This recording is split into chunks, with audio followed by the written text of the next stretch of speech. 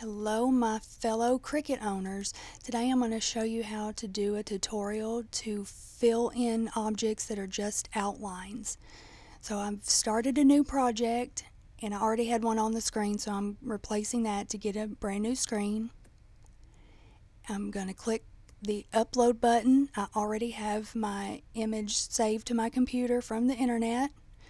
So I'm uploading the image, I'm browsing to get it from where I've saved it.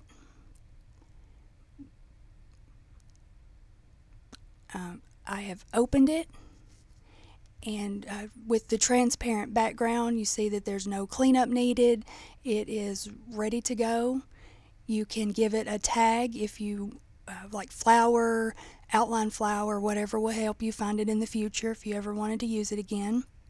So it's uploaded. I've clicked it to add it to my project, and I've inserted.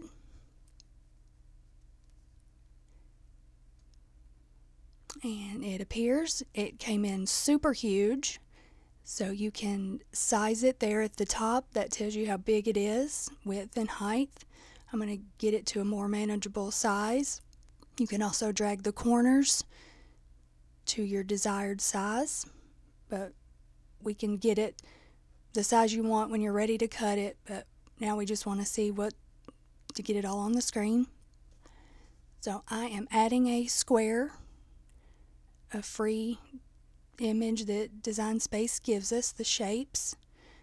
I have covered my image. Then I drag the mouse over both images so that both are selected, and I'm clicking slice.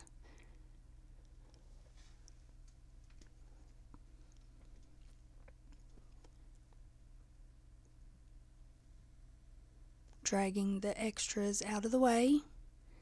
This image is not needed.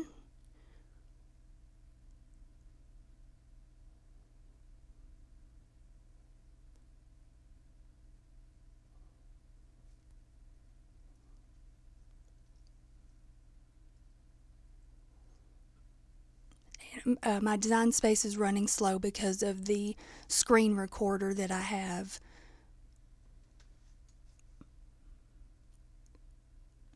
And for every color that you want to fill your image in with, that's how many times you would need to duplicate what we just sliced.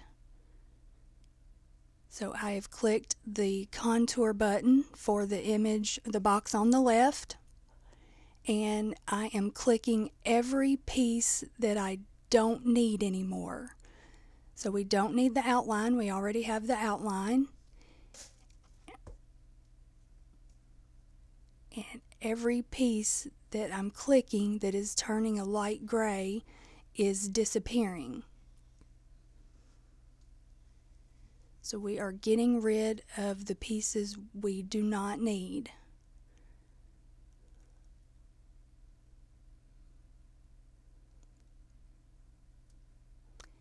I am changing the color to a dark pink.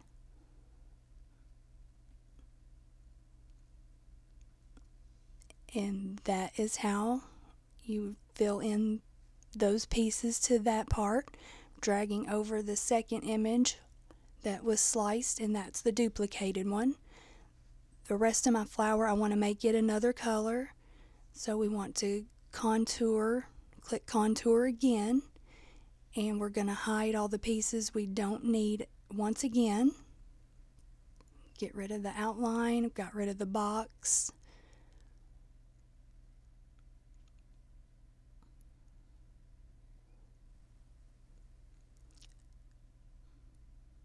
And every piece that you're clicking disappears. It's the not needed, and we want those to go away. I wish they had better coloring for once you select, you roll over the part and select it. I wish they had it in a more noticeable color. And here in a moment, I left this part in. Design Space got kind of wonky on me. It was where I was clicking isn't what was disappearing, and I think it's because I maximized my screen recorder. I have a dual monitors, and I had my screen recorder on one side, and when I start recording it minimizes, and I decided to maximize the screen, and it made my design space go kind of crazy, and everywhere I was clicking, that wasn't what was highlighting and disappearing for me. So I left this part in because I've had Design Space do that before, and I couldn't pinpoint why that did it that time, but I know now why this time it did it. So I'm going back to Contour. I minimized my screen recorder screen, and now it seems to be working correctly, where I'm clicking and bringing back the parts of the flower that I wanted to keep and getting rid of what I don't want.